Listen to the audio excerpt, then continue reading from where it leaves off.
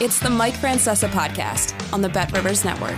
Hello again, everybody, and welcome to the Mike Francesa podcast as we look ahead to Championship Sunday, still a couple of days away, and unfortunately to the end of the football season, just 3 big games left, 2 on Sunday, and then, of course, a Super Bowl to be played in Vegas on February 11th.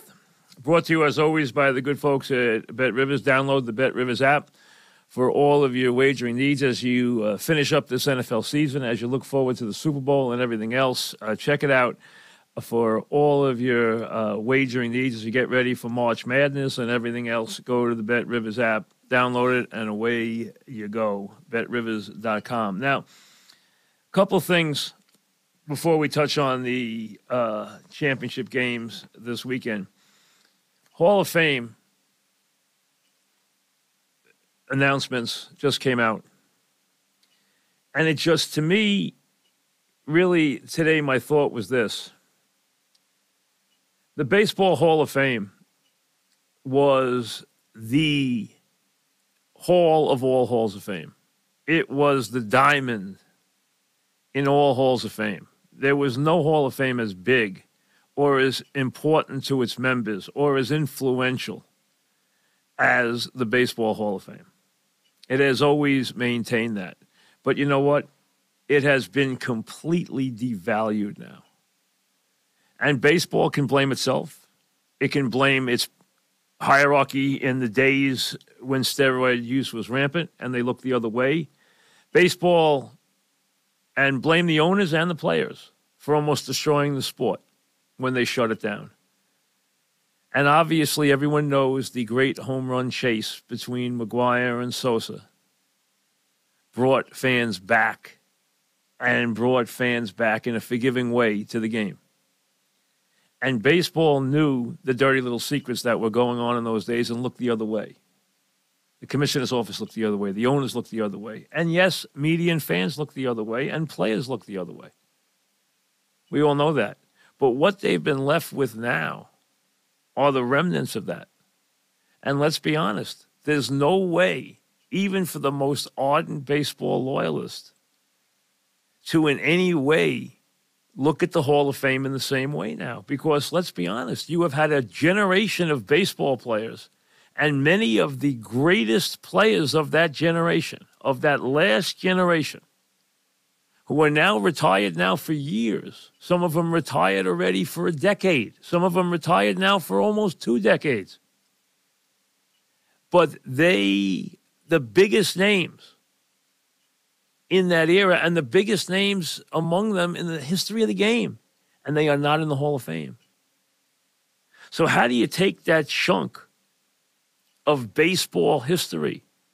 How do you take those baseball immortals who on the field earned immortality, but behind the scenes have been cast aside because they cheated?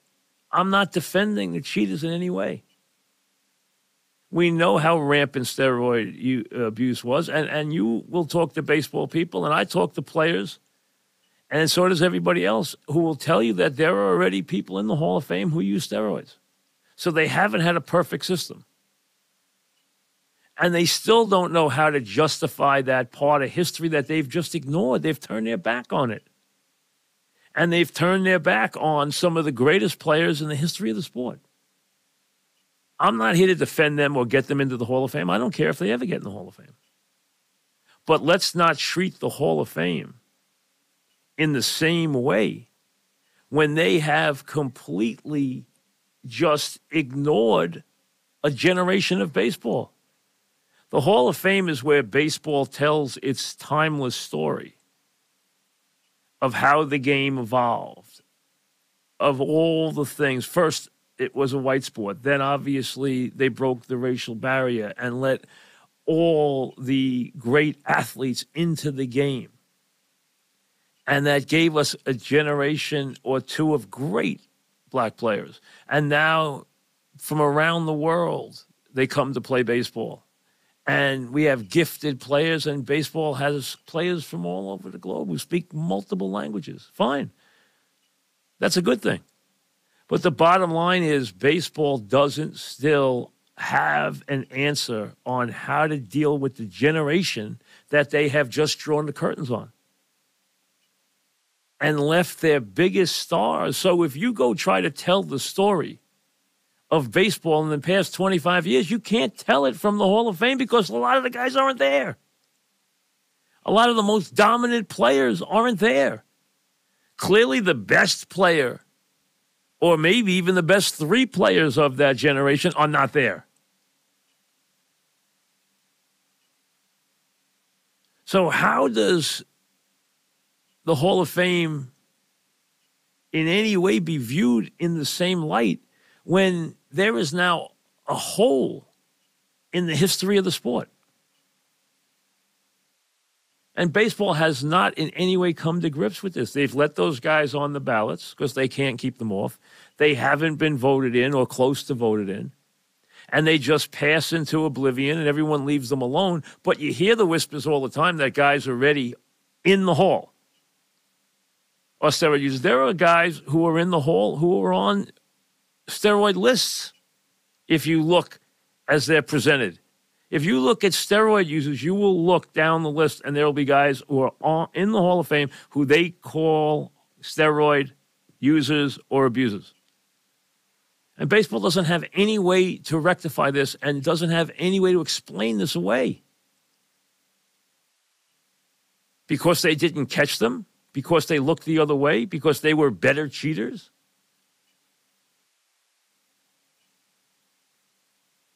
And as I've stated, I'm not an advocate for the guys who aren't in. I don't care if they don't get in.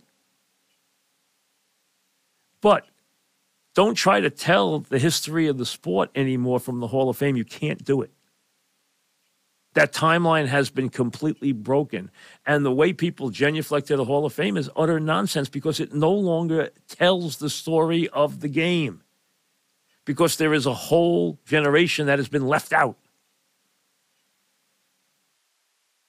And until that is rectified, the Hall of Fame can't be the same Hall of Fame. And you're looking at guys who just got into the Hall of Fame. And somebody said to me, man, think of all the better players who are on the outside looking in.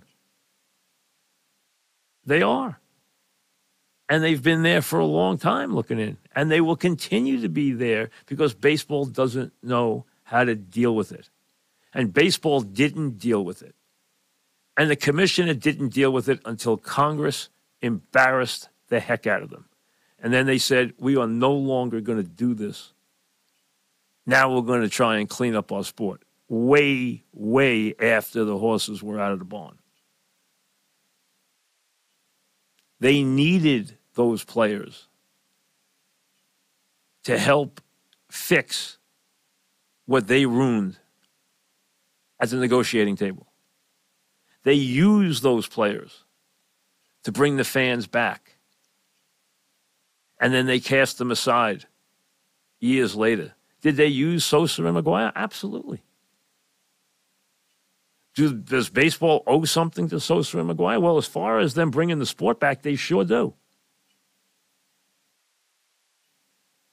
Did people revel in what Bonds did or what A-Rod did? Yes. Did they cheat? Yes. How many others did who didn't get caught? That's baseball's little dirty secret. And there's no player who won't tell you that there are multiple players who didn't get caught and countless others who were cheating alongside them. So they don't have a system here that even works in detecting and somehow getting back to where they need to be. They've just let this hole linger. And they're going to pass over that generation and say, oh, we now have taken care of the problem. But how do you explain it when you can Google a steroid abuser or baseball user list and you have Hall of Famers right there on that list? While others are getting 30% of the vote. It's a big problem for baseball. And it completely diminishes and devalues the Hall of Fame to a point where I don't care who gets in. Goes for the player who gets in. As an example, Joe Mauer. Joe Mauer was a classy, wonderful baseball player. He did everything the right way. He was a really wonderful baseball player to watch. He epitomized everything that is good about baseball. And he got over the barrier and got into the Hall of Fame. Good for him. I'm happy for him. I'm happy for any of the guys because the Hall of Fame means a lot. It means it's in your profession, it's the pinnacle. There's none of us who have been fortunate enough to ever get into a Hall of Fame who aren't incredibly proud the day they get that plaque or that trophy or that award that signifies that you will be remembered as one of the best in the chosen profession. It's special. But baseball's got a problem, and they still have no idea how to fix it.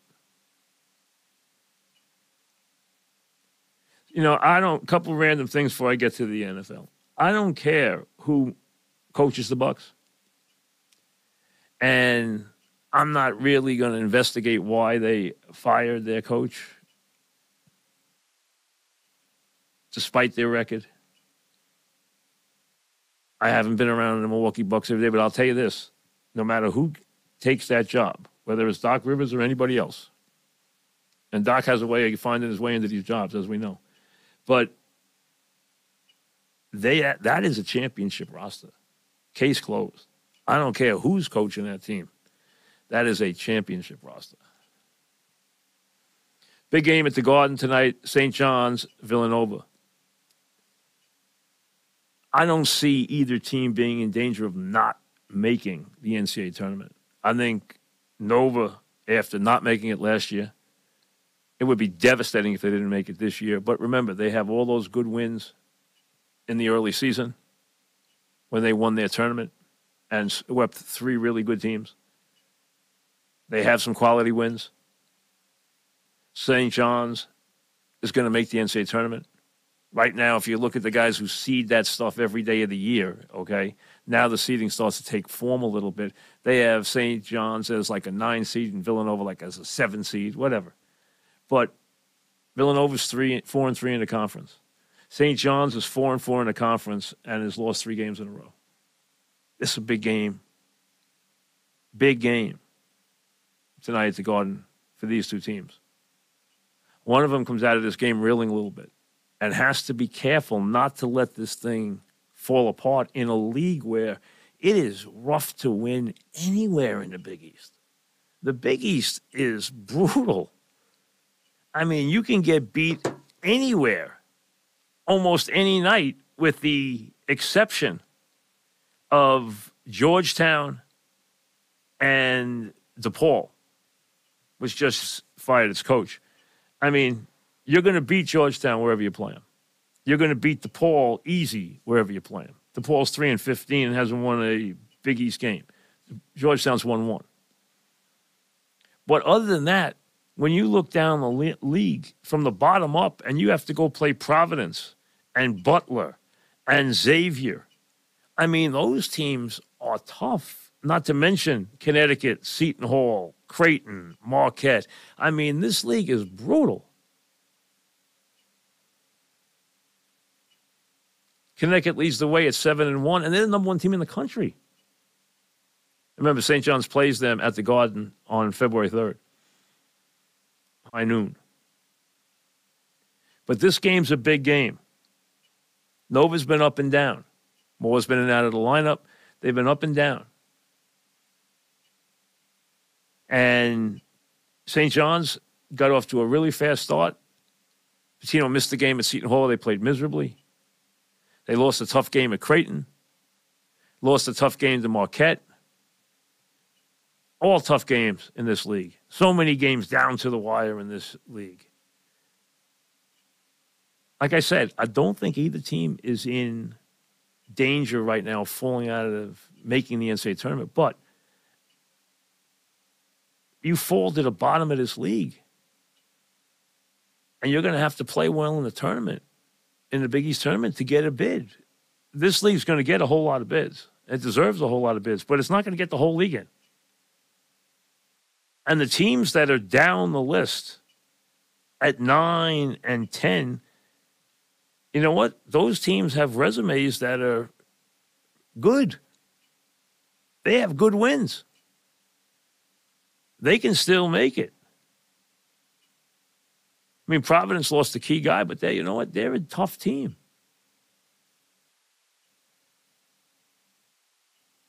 So this is a big game tonight. Very big game. And a big game for St. John's. Now, we're a couple of days away from Championship Sunday. Kansas City and Baltimore. Baltimore opened as a 3.5-point favorite. They're still a 3.5-point favorite. Detroit at San Francisco, 9 is opened as a 7-point favorite, and that's a hard number to come off, and nothing's happened. There's still 7-point favorites. The Kansas City-Baltimore game is about as classic a game as you could ever have in the playoffs. Not that you didn't have one last week in Buffalo. You did. You knew those two would play a great game, and they played their typical game. But this game is a terrific matchup. Baltimore, which came out in the second half, made the adjustments in the passing game, got rid of the ball quickly, started pounding the ball with their running game, and their offensive line took over the game and pounded the heck out of the Texans both ways. Beat them with their defense, beat them with their offensive line, ran the ball down their throat, ran it for over 200 yards, did the things you would think the Ravens can do. Their quarterback chipped in, he ran a couple in, he threw a couple in, and he got the pressure off him where he hadn't been able to win in the playoffs. Because he's playing against a quarterback this week who does nothing but win in the playoffs and does nothing to win all the time and is as dangerous as an underdog as any quarterback has ever been. Mahomes was terrific in Buffalo. Made no mistakes. As a matter of fact, quite interestingly, the 4 winning quarterbacks last week in the divisional playoffs, none of them threw an interception. As a matter of fact, among the 4 winning teams, there was only 1 turnover. And Kansas City had lost the fumble. That was it. 1 turnover. So it shows you how important it is in the playoffs to take care of the ball and not have special teams malfunctions. Don't give up that 70-yard punt return. Don't give up that huge kickoff return. And you got to make clutch kicks.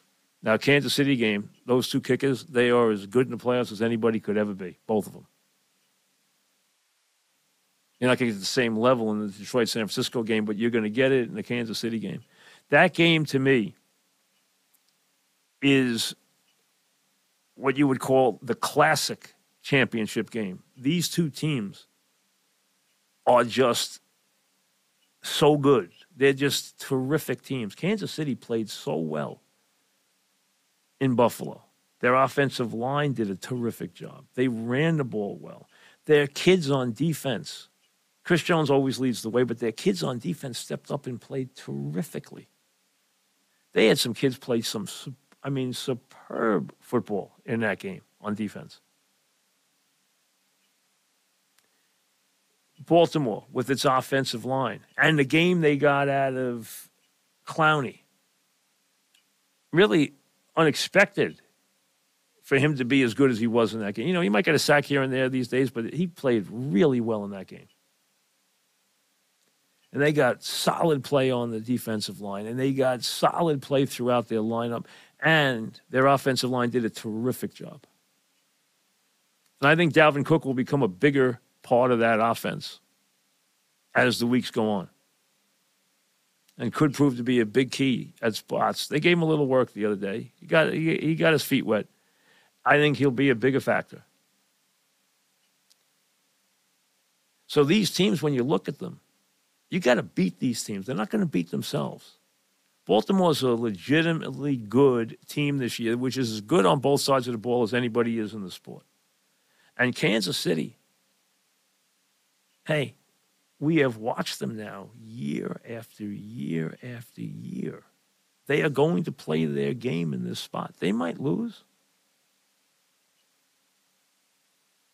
The one time they looked bad in the playoffs was when their offensive line was just shattered, and it showed. And Mahomes was on the run the whole game. But that's not the case this year. Their offensive line is doing a terrific job. Humphrey, they're getting really good play out of other guys on that line. They are surprisingly good on defense, despite how they've turned over that roster and gotten it from young players who have just stepped up everywhere throughout that lineup and done a terrific job. And Mahomes is going to play his game. You know that. He's going to be hard to beat. That's a classic game. The second game is even a little tighter than you would think. Normally, I wouldn't think Detroit would have that much chance of winning with the Niners. Now, number one, you want Purdy to get it, if you're a Niner fan, to not have rain, because he can't throw a wet ball. And as soon as the rain stopped, you saw how much better he threw the ball. Some guys just can't throw. Troy Aikman couldn't throw a wet ball. Purdy can't throw a wet ball. Debo's hurt. I would say right now he's probably not going to play. They're not the same team when he doesn't play. That's a big loss for them. And you have to, and I guarantee you this is all San Francisco's thinking about this week is, hey, we better realize that we have to come to do battle with that Detroit offensive line, because that Detroit offensive line wasn't good in a game against Tampa. It was sensational. Sewell was as good from his right tackle spot as anybody was in the playoffs last week. He had a sensational game. Decker at the other tackle did a terrific job. Their center played hurt, and he's a talented player. They have listen, everyone said Philly had the best offensive line. They did. But right now, the Lion line is playing about as well as you can expect an offensive line to play, and they got guys behind it, led by Gibbs, who is a major, major force to deal with, because he can turn any play into a touchdown. We all know their quarterback doesn't play as well outside as he does inside. Hey, he's got to play his game. But that offensive line and their strength in their running game, and they have to run the ball to beat San Francisco. There's no question about it. If they can't run the ball really well, they're not going to beat San Francisco, because their secondary is not going to stand up to the Niners, even without Debo. And if Debo were there, it would be a whole lot different. Now, I don't think he's playing, but we'll wait till later in the week to touch on that, because they said it wasn't broken out of shoulder, so now there's at least a chance. He hasn't been ruled out yet, but I doubt he will play. They got some big play from guys on their defense. And you know they're going to step up and play a good game. I mean, that's who San Francisco is. But this Detroit team, which has now had such a wonderful season, gave their fans such a thrill. But listen, we all know how much the Lions have just thought and dreamed for years about finally getting to a Super Bowl. They've never been to a Super Bowl. Now they're one step away. And they will need that offensive line and that running game to step up and play that well again for them to have a chance. But it was really good.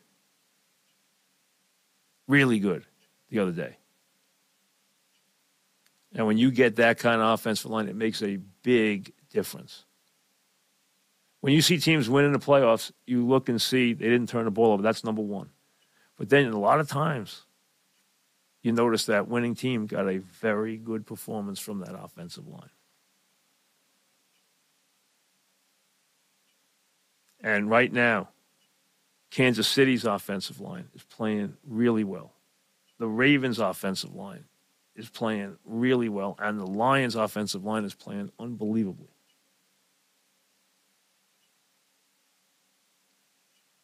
So we have two very interesting games, but we have first a classic heavyweight matchup. And we knew it. the winner of the Buffalo game was going to have a chance to win in Baltimore. The winner in Baltimore this week is going to have a great chance to win the Super Bowl. I mean, nobody would be surprised if Kansas City won it all. Nobody would be surprised if Baltimore won it all. Nobody would be surprised if San Francisco won it all. Yes, there'd be a lot of surprise if Detroit won it all this year.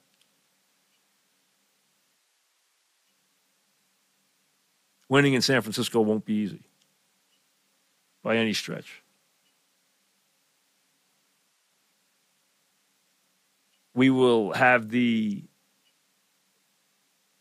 Football Friday podcast, as always, on this Championship Sunday. It's really, let's be honest, the last one because Super Bowl is so different. And by the time you get to Friday of Super Bowl week, you've already heard more than about the game. You want to get away from everything for a couple of days before they play the game because you're so sick of the hype. The NFL needs 2 weeks logistically to get everything done to play that game. That's how big the event is. But from a football standpoint and a fan standpoint, it would be so much better if it was played the next week. I understand why it's not, and I understand the logistics of why it's not. I've been to plenty of Super Bowls, and I understand the premise of it, of how rushed things are in 1 week. And it's very hard on the teams, too, because there's so many extra things you have to take care of that you don't even think about until you've been around a team when they're traveling to a Super Bowl and understand what goes into it. Getting your operations up that week in the Super Bowl city.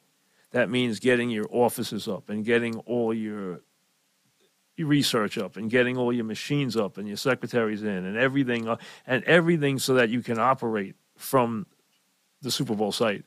That doesn't happen in a minute. That's hard to do. And then you think about the families. And as George Young always told me, he said, hey, one thing I learned from the Super Bowls, he said, and I learned it the hard way, he said, was make sure that Super Bowl week, that the families, they're going to be there. Make sure that there are no distractions. They're happy with their tickets, number one, because they talk, they compare. If one team gives their players really good seats and one team gives their players really bad seats, and I know of a case, I'm not going to tell you what game it was, but I know of a case where there was almost a crisis because of this, because the wives were so upset where they were sitting compared to where the other team's wives were sitting. One team got rid of all their good seats and put their players and the families' tickets in the upper deck. And that is something you don't want to deal with.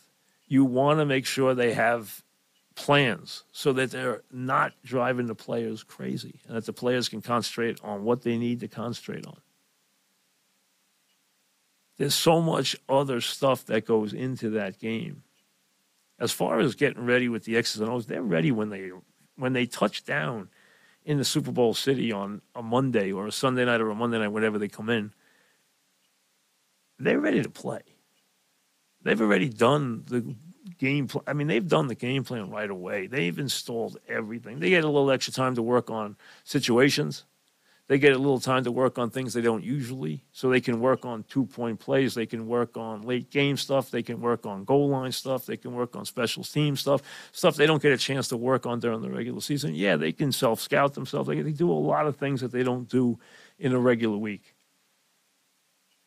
But as far as them being ready to play from the standpoint of X's and O's, they're ready to play right away. They could play that Sunday easy. And they've done it. And it's actually sometimes produced better games. But the other stuff that surrounds this game, and this year, there is going to be more of a chance for distractions than normally is because everybody, now I'm not sure exactly where the teams were staying. I didn't check to see where the teams were staying in Vegas. But that could be a recipe for disaster, what could go on in that town. I mean, there are times where you usually have a couple of players who you want to make sure behave on Super Bowl week. Everybody's got a couple of guys they at least want to make sure they know where they are on Super Bowl week. In that town where, everything is everywhere, it is a much bigger problem than it ever is in any of these cities. I mean, the other towns in America are ghost towns compared to this one. So that is going to be very interesting. And it will be fascinating to see exactly how teams treat that, knowing that there is such a recipe for temptation. Players who are coming in to have fun, who aren't playing, they can do whatever they want, and they will. You're talking about your team here, and you're talking about, hey, I mean, there are guys who coaches worry about during the week. And they know who they are, and they know how to take care of it. I mean, try and get up on a team's floor in a hotel during the week. I mean, it's like Fort Knox. And for a very good reason. And you want your team to be loose. You want them to enjoy the idea of being in that game, but you also want them to stay to business. And I've seen teams be overly tight, and I've seen teams just not be ready to play that game, especially if you're there for the first time. It helps if you've been there before, without any question. And everybody but Detroit here, Harbaugh's obviously been there now, his team hasn't, but most of those guys are gone. So San Francisco's been there. Kansas City has lived there. And Baltimore, at least the coaching staff knows something about it, and they've been there. So you only have Detroit to deal with, and they would be on such a high and would be so much the darlings of the Super Bowl if they got there. Because, there's a real feeling in the NFL now of, hey, you know what? I got to be happy for Detroit. And you're hearing that everywhere. Like when they celebrated the other day, I was rooting for Mayfield and the Bucs. I picked the Bucs. So I was rooting for them. But when Detroit was celebrating at the end, you had to feel good for those fans. They have been through so much. And now they've had back-to-back playoff games at home and 2 victories. And this would be it. I mean, they have, to get to a Super Bowl, you've always thought of 2 teams, at least I have, Detroit and Cleveland. You want to see them get their fan base to a Super Bowl. You can imagine the Lion fans, but I can even imagine more the Brown fans. Because the Browns fans are unbelievable fans. And if they finally, they've had their heart broken so many times. Now, remember, Cleveland, if you're old enough, back in the day was a great team. So were the Lions if you go back, long enough. If you go back into the 50s. But that's now 70 years ago, almost 70 years ago. So it's not yesterday.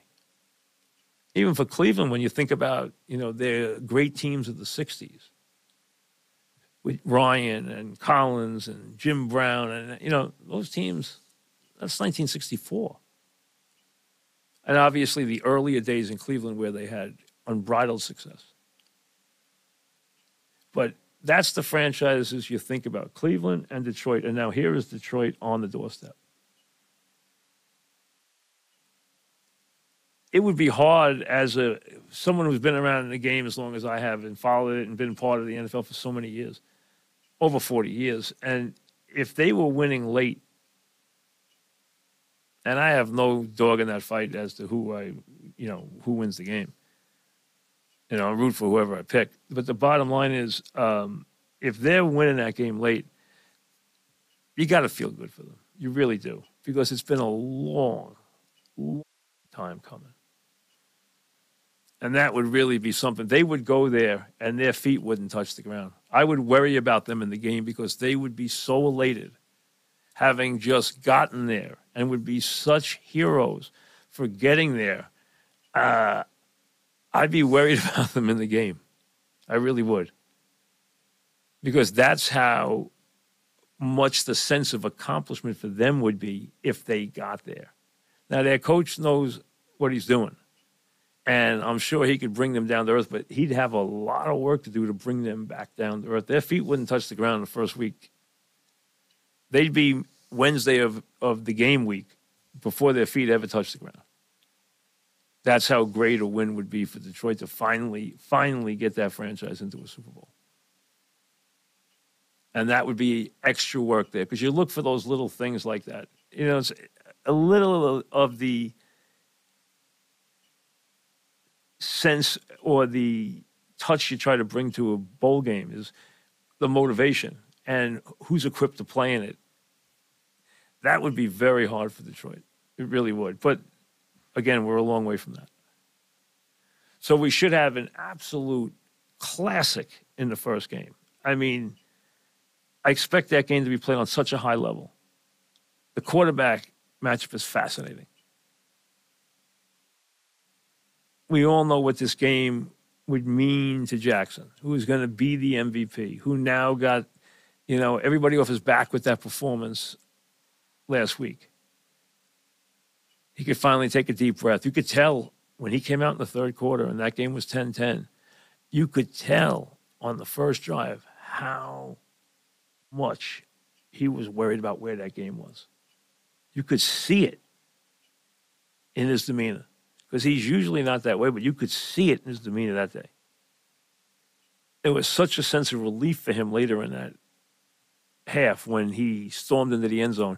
You could tell what a sense of relief it was that he had finally taken his team to the championship game, but also gotten people to leave him alone about how he played in these games. On the other side, he's got the guy who is, a Super Bowl win away from being a living legend. He is one more Super Bowl away from just that, being an immortal player while he's still playing. That's how big Mahomes will be. He has been incomparable in these spots. His record as an underdog is unbelievable. And he did his job. He did everything right last week. Made no mistakes. In a year where he's had plenty of mistakes. And both those quarterbacks made very few mistakes. Now, a lot of people are on Josh for not hitting Diggs underneath on the third down pass where he tried to get Shakur coming across the end zone. Now, Shakur was open. He was wide open. He just underthrew him. He had the play there, and everyone's going crazy about him not taking Diggs underneath. I was surprised the way they played those two downs.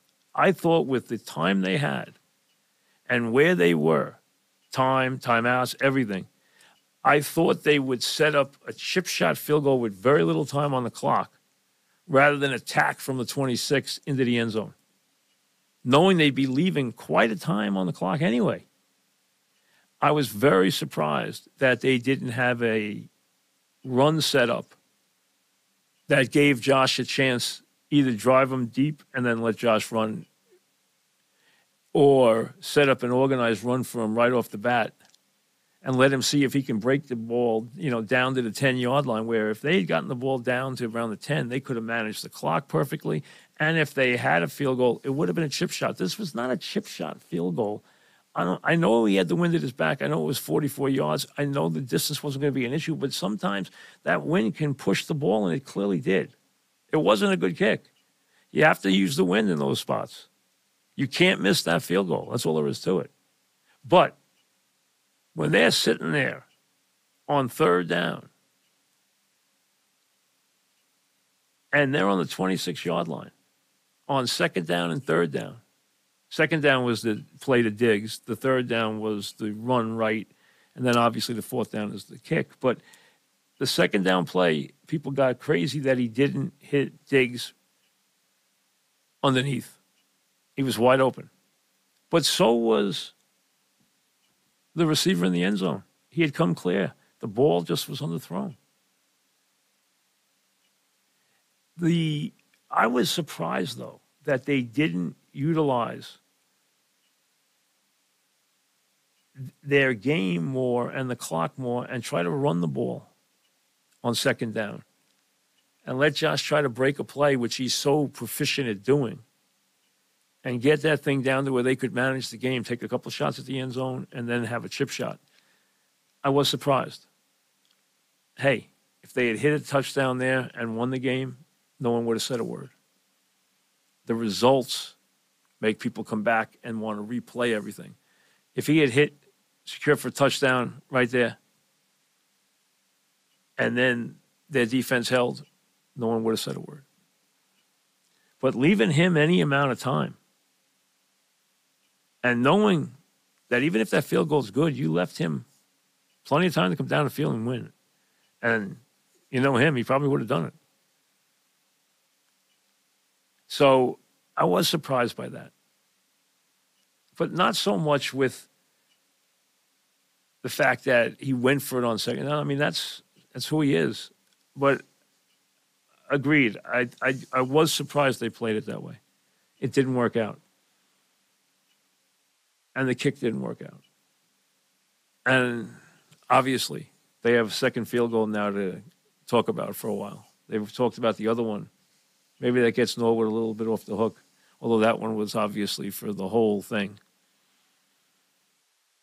I'll never forget lining up for that Super Bowl in that building. Still the best NFL game I've ever been to. And as good an NFL game as I've seen because, there were no turnovers in that game. The game was played in such an incredible atmosphere with the Gulf War, the Whitney Houston national anthem, everything, the patriotism, everything that went on there. That game was unbelievable. And that, as the game wore on, and now they're lining up for that kick. And you're thinking, oh, and you watch that kick sail right, and the just crushing blow that was to those fans. And then the elation from the, Giant fans who were in the building. There were so many in the building. I remember that Buffalo team that year. That Buffalo team was an incredibly dominant team. They beat the Raiders 51-3 in the AFC title game. And they were almost considered unbeatable. The Giants beat the Niners in the three-peat game and were still a 7-point underdog in the Super Bowl. Now, I have to tell you, the day before the game, I was sitting with Bill and Ron Earhart on Saturday morning in his office, and they were incredibly confident that they were going to win the game. I mean, really. And the only time, it's funny with Bill, you never saw him ever at ease in a game. Unless they were an underdog, he seemed to be more at ease in that role than he was when they were a heavy favorite. You never saw him as confident. In this game, he was incredibly confident that they were going to win.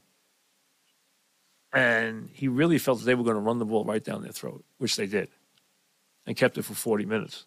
That was the best defense. The best defense wasn't the defense that has been lauded forever. Yes, it was an interesting defense. It's a concept that has gotten an enormous amount of attention. It really was a big feather in Belichick's cap and everything else. But the Bills scored 19 points in 19 minutes with the ball. They scored a point a minute.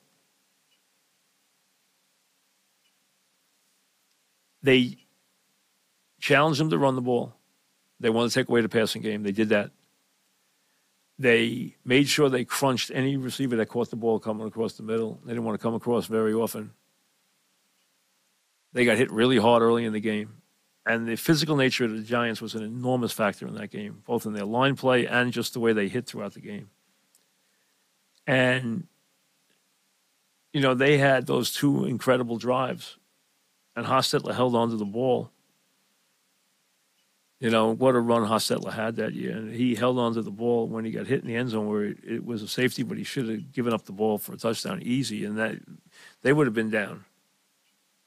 Instead of being down 12-3, they would have been down 17-3. And at 12-3, I remember that drive right before the half, and touchdown Baker in the corner, make it 12-10. And at halftime, Giant fans were very confident because we were underneath, just walking around waiting for the second half to start. And I'm telling you, I must have talked to a gazillion Giant fans, and they were all very confident because of that drive. And they came out with a great drive in the third quarter and took the lead. And we know what a classic game it was. But that Bills team, people forget, was an incredible team. And we know the heartache that came with the next 3 Super Bowls. The one they should have won, though, was the first. We know that. But they didn't. And that's what makes it unbelievable. That's what makes it such a special day. And it's such, a game that you remember forever that can go either way, which is what you get a lot of times in these championship games. And I think you could get that again with Kansas City and Baltimore. I think that game will be played on an incredible level, and I think it'll be a very close game.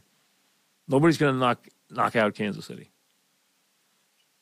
Their defense is a lot better than people think. And they got a lot of youngsters really stepping up. And Spags has done a great job with that defense. That defense has really played well all year. And it makes it a great game. Fascinating game on every level. We'll do the podcast Friday with the championship games and the picks and everything else. We'll see you then. Thanks for listening to the Mike Francesa podcast on the Bet Rivers Network.